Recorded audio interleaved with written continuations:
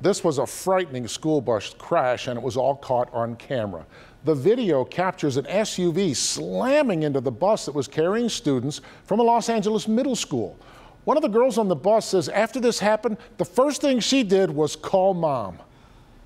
It was really scary. I was crying. She was crying and weeping, so I freaked out. But when I saw her standing and that she was okay, that was a relief. The bus driver, the SUV driver, and 4 students were hurt, but amazingly, none of those injuries were serious. Police still investigating what happened. They say the driver who actually caused the crash left the scene.